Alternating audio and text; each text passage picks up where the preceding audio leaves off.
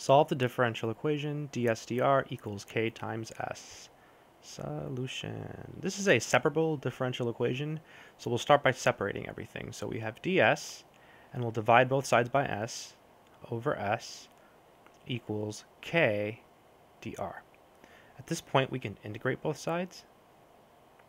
So here we're going to end up with the natural log of the absolute value of s equals kr plus a constant. I'm going to call this constant C1 because it will change later at some point.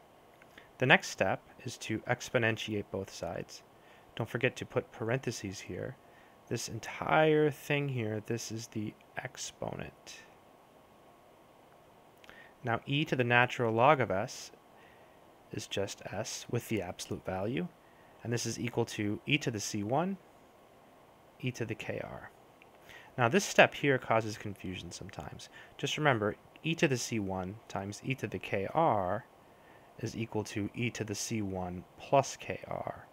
It's just the properties of exponents. For example, x squared times x cubed is x to the 2 plus 3. Same thing.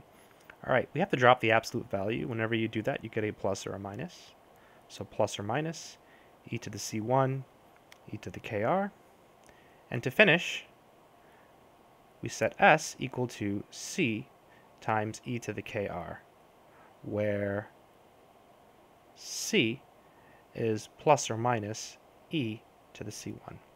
And that is the final answer.